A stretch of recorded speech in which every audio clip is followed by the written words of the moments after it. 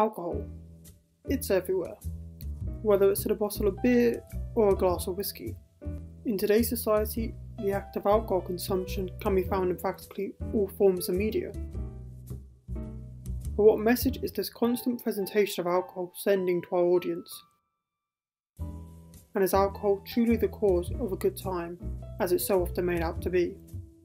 This video essay will be exploring the glamorization of alcohol in the media, focusing mostly on its presentation in TV, whilst looking at the question of how its portrayal has changed over the years, and why there are so many favourite TV drunks.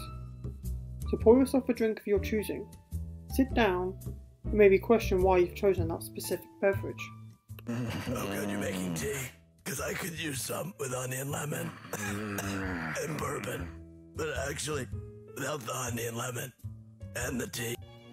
Traditionally, alcohol has been presented in a comedic light, going as far back as 1916 with the various scenes from Charlie Chaplin, as he finds himself drunk and getting himself into amusing predicaments. A prime example of this was from his short film 1 AM,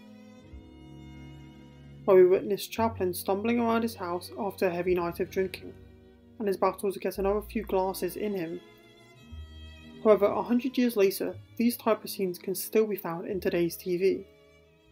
The typical person crashing through the door, they're so drunk they're a danger to themselves, yet that won't stop them from chugging one more drink. Let's do some shots! This constant exposure to alcohol being presented in such a comedic way can be seen to aid in the desensitization of alcohol, with viewers forgetting about the actual issues being presented, or how these characters' actions perhaps mirror their own. Why is this the case? Many people sit down in front of the TV after a hard day, wanting a few hours to stop being reminded about how bleak their life seems to be, and just watch a secret agent, a gang of drunks, or even a talking horse. This idea is backed by a poll carried out by researchers Other Lines of Enquiry, which during a poll found that 61% of respondents chose to turn to TV to escape the misery of the real world, connoting the idea that people rely on TV to help put life on hold for a second. Sometimes, when you get home from a long day of getting kicked in the urethra, you just want to watch a show about good, likable people who love each other, where, you know, no matter what happens, at the end of 30 minutes, everything's going to turn out okay. You know, because in real life, did I already say the thing about the urethra? Characters in modern TV can regularly be seen with a drink in their hand, no matter what the situation is. If you're at a party, have a drink. If you're hunting down monsters, grab yourself a flag and a veil. Attempting a deadly spy mission, you get the picture. Great, there better be more of those. However, the issues arise when the media starts to present alcohol as the answer to more serious issues. When you feel alone in the world, or when you find yourself at your lowest points. Alcohol is shown to be this safe raft, supposedly keeping you afloat when you feel like you're drowning. You guys are depressing. I'm trying to enjoy my cone over here. Dr. Amanda Atkinson, Public Health Institute senior researcher of Liverpool John Moores, when interviewed on the matter said, "This undoubtedly frames alcohol to viewers as an effective and normalised everyday coping mechanism. However, the nature of depiction and the extent to which a viewer relates to the character is important. If alcohol use as a coping mechanism is portrayed positively, then it will be interpreted as an effective and accepted way of dealing with emotional problems. This suggests that viewers can find ideas for dealing with their own personal issues based on what they consume on TV. Viewing these actions as the norm and what is expected in today's society. To alcohol, the cause of and solution to all of life's problems." As a result of this, viewers can find themselves more inclined to rely on alcohol to aid them through life. Let me get drunk, huh? Stuff it down with some brown. Especially when the media has been seen to present alcohol as a consequence-free drink, with various shows presenting their characters to drink dangerous levels of various alcohol, yet always managing to complete whatever jobs they'd set out to accomplish. Nick Schilling, a writer for the Odyssey, said how it was enjoyable to watch characters get drunk, sober up, have an entire storyline, and get drunk again. Sterling Archer, for example, is the world's deadliest spy, but also one of the largest alcoholics shown on screen. Sorry, had to take that. rivaled only by his mother. Oh, shut up. Archer is constantly shown with a drink in his hand, usually during a life-threatening mission, after already drinking enough alcohol to kill a horse. Yet the audience never see any real side effect of this dangerous drinking, aside from the odd hangover which Archer always manages to handle. Bloody Mary, full of vodka, blessed are you among cocktails. Pray for me now, and at the hour of my death, which I hope is soon. Amen. Perhaps a coddled egg. Even during the ads, a place where viewers can take a break from viewing the constant consumption of booze from their much-loved characters, they still find themselves watching more alcohol-related content. Glenn Gooley, for the best of times. With studies showing that 59% of all commercials shown during shows popular with teens contain alcohol, meaning that although the adverts the audience might be watching may not necessarily be trying to sell them a specific alcohol product, the product placement of said booze can still be found.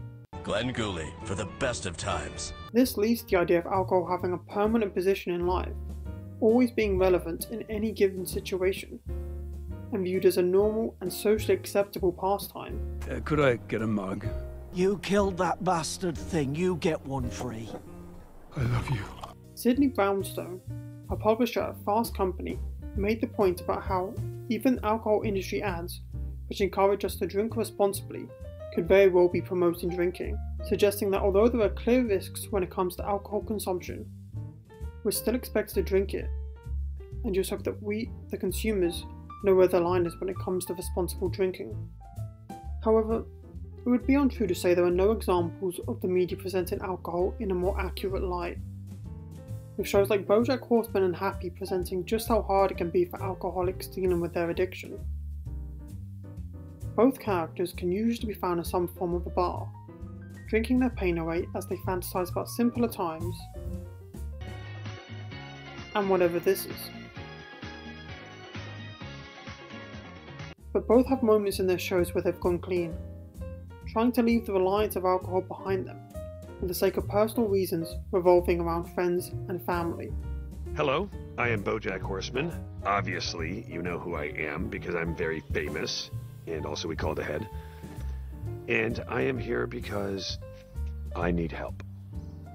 Both characters are presented to clearly struggle with their soberness, with overwhelming scenes being formed for the audience to portray just how difficult it is for them, but also to inform the viewers of the true side effects of alcohol. That it's not just a drink, it's a drug, which many people find themselves addicted to without even realising. Even It's Always Sunny in Philadelphia present this issue in one episode. The gang can usually find themselves in various situations whilst they're highly intoxicated. I drank 3 bottles of champagne and hung out with a stray dog all night under a bridge, okay? It was sweet. Along with this, during their current run of 14 seasons and counting, the gang have never once been shown to be hungover, no matter how much they consume. 24 beers there if I'm counting right. And 12 for Mac. So that's sort of our thing that we do. You guys are really going to drink that many? Just the two of you tonight? Yeah. However, during one episode where the gang enter quarantine, they find themselves viciously sick, and at the end of the episode, find out they were actually dealing with alcohol withdrawals. Alcohol withdrawals? That's great! Is it great? It means we're all alcoholics.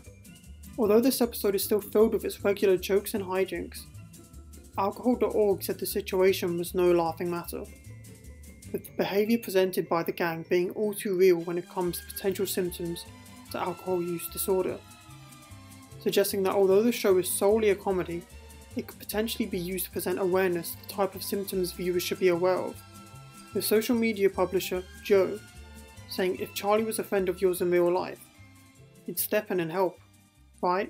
In conclusion, although there are signs the media are trying to make the audience more aware of the real side effects of alcohol, studies at JRF have shown that the effects and consequences of drinking were only shown in about 10% of the drinking acts featured in said shows, showing how although there are signs the media are changing, it's a slow progress, one which leads to the question, can society break away from the views the media present to us, or will we, like Chaplin, continue to chase the bottle?